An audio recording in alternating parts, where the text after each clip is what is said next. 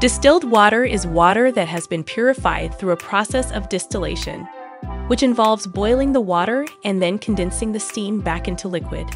This process removes impurities and minerals from the water, making it ideal for use in appliances, automotive cooling systems, or in any application where mineral deposits could be problematic. It's also used in some health and wellness practices, though it's important to note that drinking distilled water exclusively can lead to a lack of minerals in your diet that are normally obtained from regular drinking water. Here's how you can make distilled water at home. Equipment needed: large stainless steel pot, round baking rack, or a heat-safe glass bowl that can float, smaller heat-resistant container to collect the distilled water, glass lid for the pot, ideally slightly domed, ice. Step-by-step guide. 1. Preparation. Fill the large pot about halfway with tap water. This is the water you'll be distilling. Place the round baking rack or an overturned heat-safe glass bowl in the center of the pot.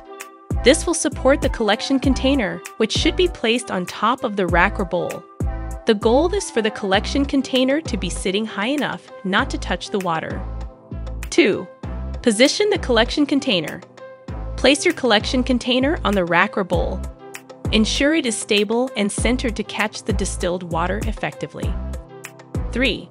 Create a condensation effect. Invert the lid of the pot and place it on top.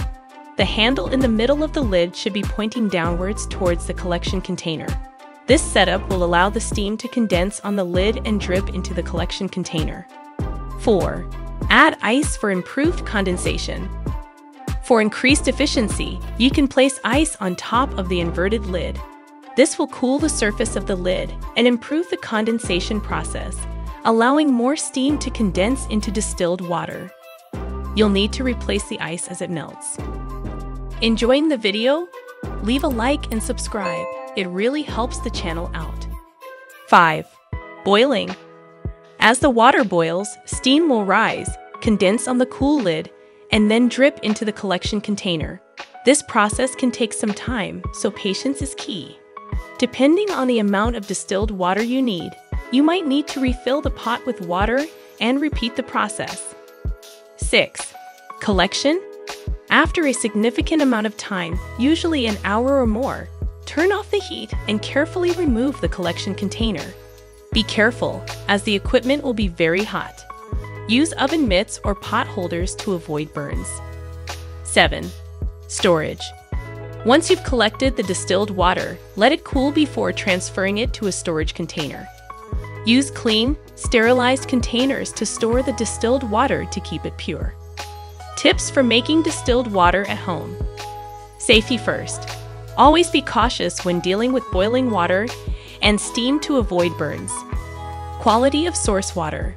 While distillation removes many impurities, starting with water that is as clean as possible is advisable, especially if you plan to drink it. Uses.